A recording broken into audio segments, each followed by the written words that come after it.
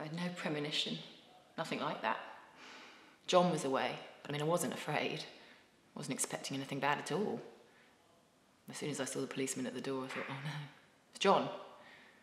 It's been an accident. He's had a heart attack.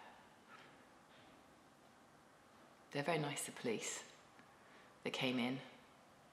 I don't remember exactly what they said. It's all a bit of a blur. Are you Daniel Pritchard's mother? Something like that. As soon as they said his name, a roaring sound went off in the back of my head, and I knew. I think I said, where's Joe? I suddenly felt very protective over Joe. I said, he's fine, Joe's fine. If you could only mean Danny wasn't. When they did say it, I don't remember hearing it.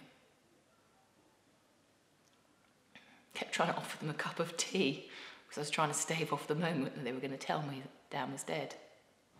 Because if they didn't say it, it hadn't happened. And I realised this is ridiculous. And I wanted to see Joe very badly.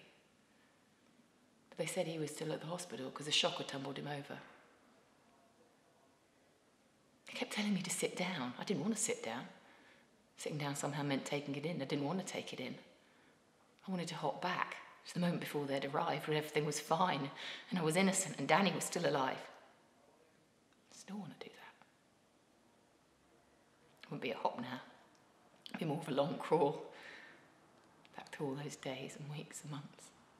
One day he'll have been dead for longer than he lived. He lived for 6,693 days.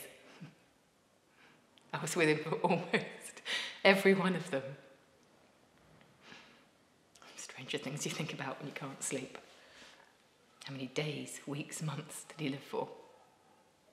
It's like sheep counting for the bereaved. Doesn't work though. You still can't sleep.